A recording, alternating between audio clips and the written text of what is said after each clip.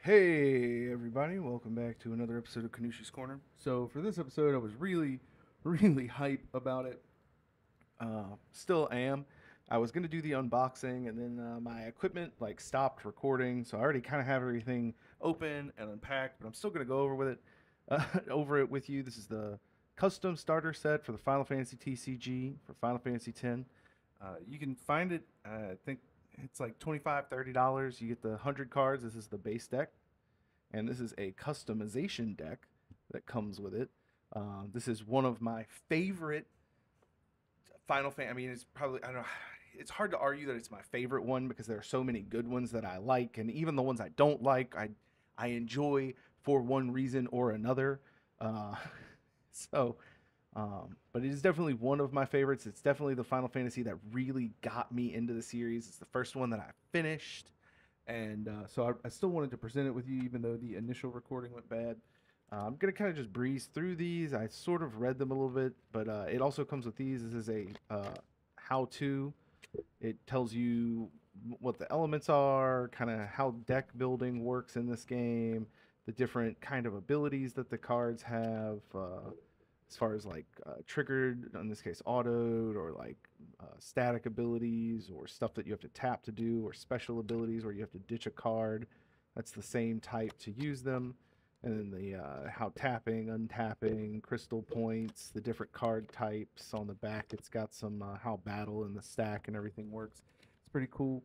This other thing that it came with is a little more important for the deck. It's got the how to customize it. So it explains to you how the deck works at a base as wind, water, uh, what you're going to be, how you're going to be kind of like using the customization cards, and then explains to you how wind and water work. And on the back, it gives you the wind and fire and the water and fire breakdowns. Long story short, I can get this back over. Okay. Long story short, this version is just very speedy. You bounce your opponent's stuff and try to like wash it away, and then break through with Titus and Yuna's effects. This one kind of does the same thing, except you're just like flat out removing them with the red instead of kind of like bouncing them and whatever with the blue. And then this version is just like kind of full control, blow them up, wash them away, and tap your stuff sideways and do some damage. So it does give way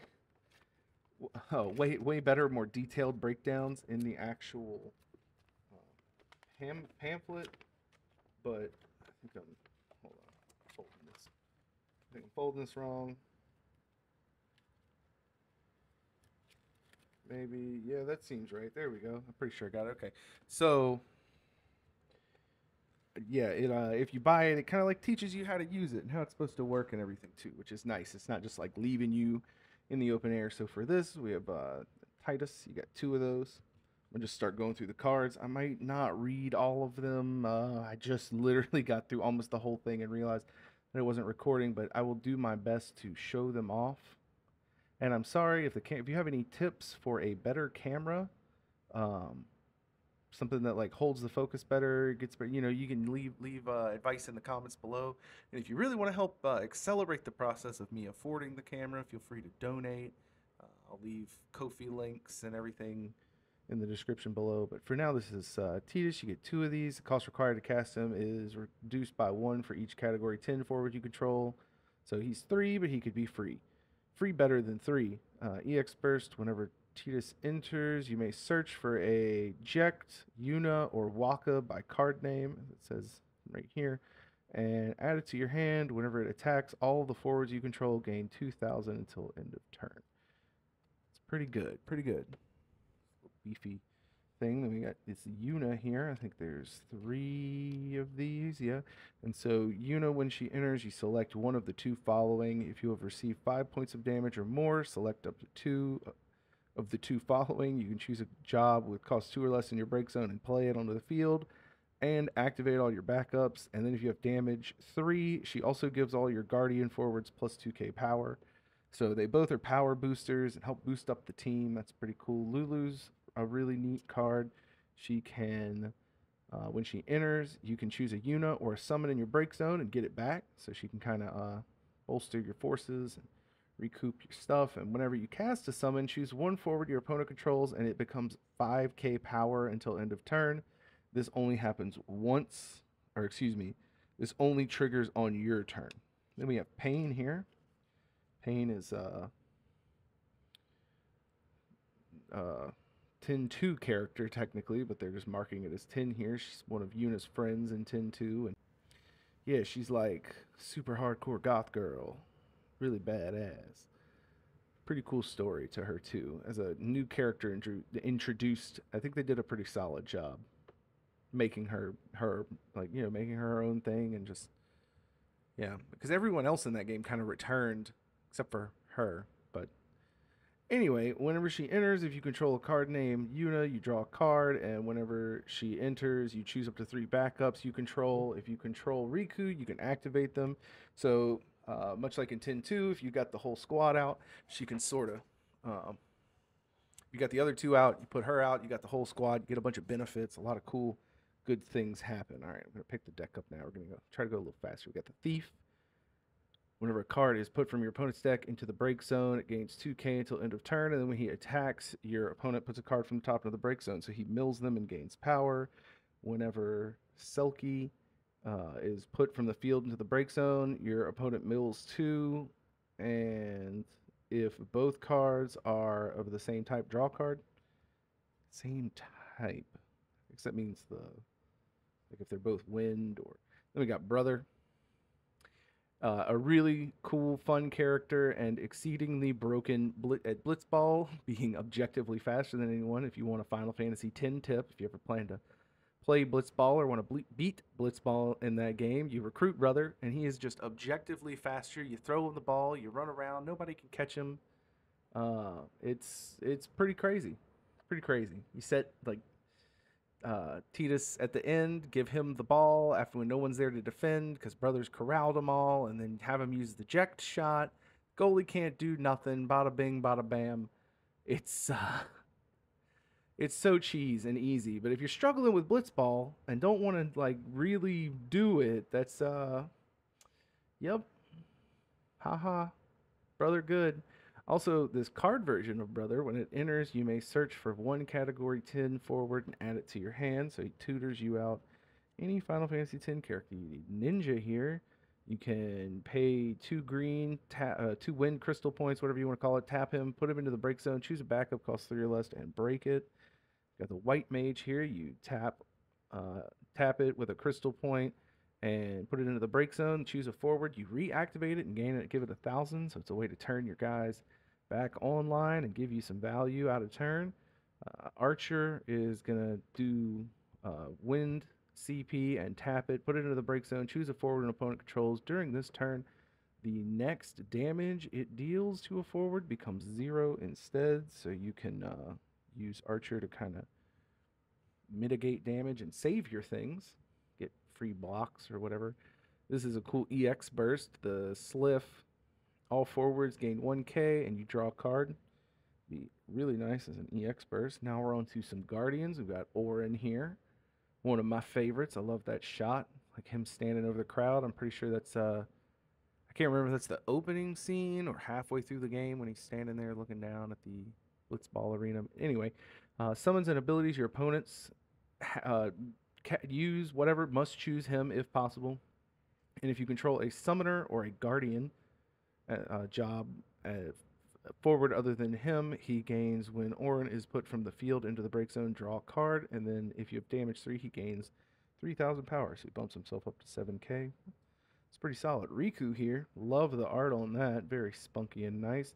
She has the EX burst, so this will trigger also if she flips for damage. Whenever she attacks, choose one forward your opponent controls, return it to their hand. If you control a summoner job forward, put it on top of their deck and draw a card instead. So she can, if you've got a summoner out, she can really mess up your opponent's stuff. Here we have Waka. Waka's ability is mentioned in the guide.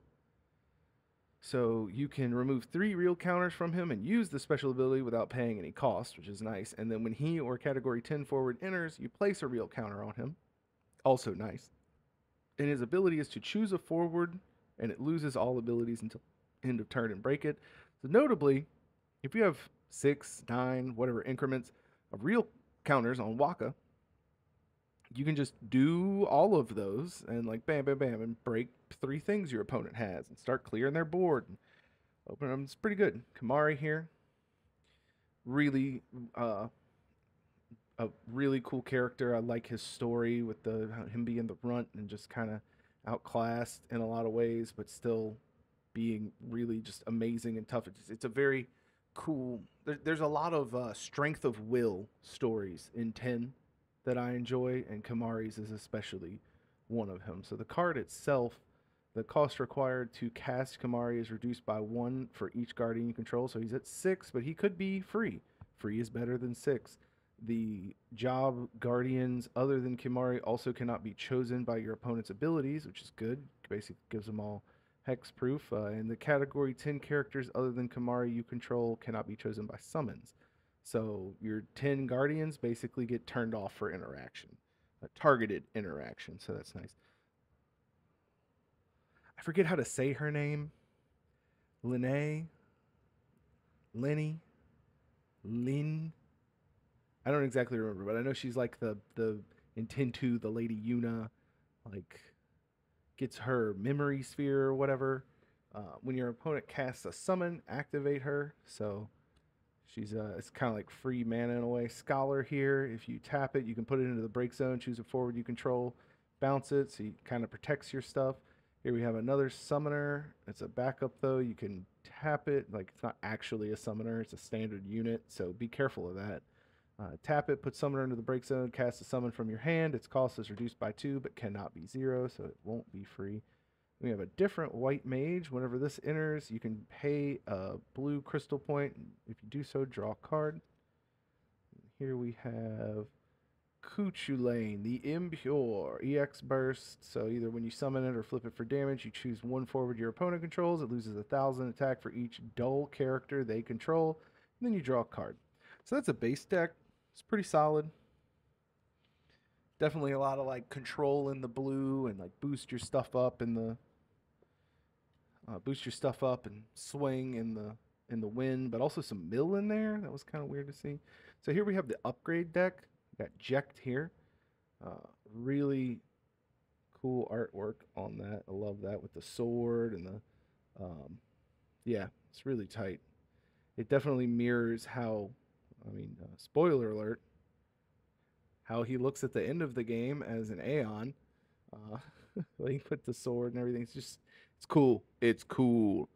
So whenever Jekt enters the field, choose 1 forward your opponent controls, deal 4k to it, or 1k more and 1k more for each category 10 you control.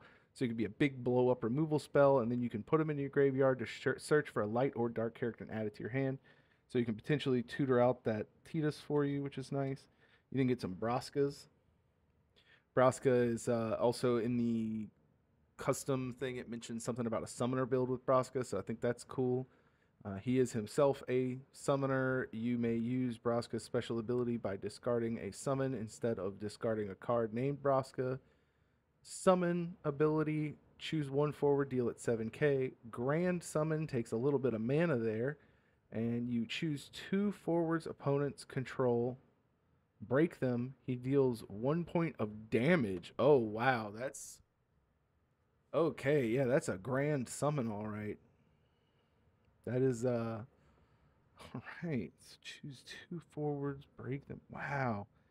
Yeah, I could definitely see a deck built around that guy. That's pretty cool. Bahamut, if you have 3 or more fire summons in your break zone, Bahamut gains plus 2,000 power. And if you... Oh, this is actually like a creature version. Okay, that's cool. Because of how 10 works. They made like creature versions of this. Oh, yeah, that's really, really cool. Oh, that's so cool. Okay. I was wondering how they were going to do that. Anyway, so if you have 3 or more fire summons in your break zone, he gains plus 2k. And if you have 7 or more, he also gains when he attacks, deal 5k damage to all the forwards your opponents control. You can impulse for a fire and deal 4k to all forwards they control. Or you can mega flare by tapping him and then discarding a Bahamut. Choose 1 forward, deal at 9k. That is, okay, that's pretty cool. Oh, that gives me deck ideas. All right, then we got some ninjas. You can tap ninja, choose a forward. It can't block. Ninjas are pretty good. There's a bunch of those in several decks. Ooh, this is a nice black mage. Look at this from Tactics Advanced TA. Yeah, I love that art. So cool. So mysterious and destructive. I love it. Um, to fire and tap this and sacrifice it to the break zone. Choose a fire summon and add it to your hand, so you can even get your summons back for you. Got a little warrior here, a standard unit from Final Fantasy One, the 1-2 advance. You can see here. I like the art on it though. You can tap him, put him in your break zone, choose a forward, give it 1K, or pay a little bit of crystal points here and tap him and choose a forward, deal it 5K. Got two of those. Got different black mages from 14. Pay a red, tap it, put them into the break zone, deal something 5K. So we've got some board snipers here. Here's a summon version of Bahamut. Before paying the cost to cast it, you can remove 10 fire characters or category X characters in your break zone to reduce the cost by 5. Choose a forward, deal 10K to it. If it's put from the field to the break zone, remove it. So there you go. There's the actual summon version. That's pretty crazy. And so you can use, since these are named Bahamut, I can only, you can use them for the abilities on the other Bahamut. Here we have an Ifrit. So cool. Choose one forward, deal it 5K damage. If your opponent has received 5 points of damage or more, deals 8K. I use Ifrit so much in 10. Oh, here's another Pain. This is cool. Here's a Wind Pain. This one has EX Burst. Whenever she enters, you may search for a Yuna or Riku, add it to your hand. That's neat. Here is the 10-2 Riku. And whenever this one enters the battlefield, activate all your forwards. That's cool. It'd be even better if, the EX Burst is good, because if you flip it on 1 damage and then all your stuff stands back up, that'd be really great. But it'd be even better if this had back attack, because then you could like get it out of turn too. That'd be pretty neat. It'd probably be a little too strong then though, really. Here's an Alexander. You choose one character, cost 4 or more, and break it. Just blow it up. You get 2 of those. This is a beautiful Yuna from 10-2 here. It's a songstress job instead of summoner, because she gives up summoning at the end of 10, but still it's gorgeous. Whenever Yuna attacks, all characters other than light and dark all characters other than light and dark opponent control. That's worded a little weird. Opponent controls lose all their abilities until, so she turns off everything, and then you can sphere change, name one element and job. Yuna becomes the element and job until end of turn. That's kind of interesting. Then we have Famfrit, the Darkening Cloud. This is a summon that allows each player to select a forward they control and put it into their break zone. Interesting. There's a different Tidus. This one's from Dissidia. Anyway, the category X forwards other than him you control get 1,000 power. That's kind of nice. And whenever he enters, you may return a backup you control to its owner's hand. When you do so, choose a forward, return it to its owner's hand. So you can kind of like bounce some stuff with him. That's kind of nice. And then if you use quick hit, you activate him and give him 2K. So he can be a sneaky defender. Ooh, this is a nice version of Jekt. I like the art, smile there and everything. It's really nice. Whenever he enters the battlefield, choose one forward. If one or more forwards were attacking this turn, return the chosen forward to its owner's hand. So, where's my back attack? I want to be able to flash that in. He's a blitz baller job to it. He's a baller, a blitz baller. Anyway, if one or more forwards were attacking this turn, return the chosen forward to its owner's hand. So I guess you choose and then it stays chosen. If 3 or more forwards were attacking this turn, break the chosen forward and draw a card instead. Weird. You can Jekt block to choose any number of summons, auto abilities, action abilities, or special abilities and cancel them. That's pretty cool. I'm still not sure on his main ability. So when he enters, you choose a forward. 1 or more forwards were attacking, return the chosen forward to its owner's hand. 3 or more forwards were attacking, break the chosen forward and draw a card. But you can't back attack or flash him in, so you can't use him out of turn. So, I don't know. It's weird. Maybe I don't understand the implications. Here we go. So Fire Orin, that's really cool. The category 10 forwards you control gain Brave. That's great. And then you can choose one blocking forward. It gains 10,000 or 1,000 power until end of turn. That's pretty cool. That Orin I really like. Ooh, here's a really nice Lulu. So serious and stern. Whenever she enters the battlefield, choose one forward. You may put one backup other than her into the break zone, and if you do, deal that. So you can sacrifice one of your backups in order to deal 7k to something.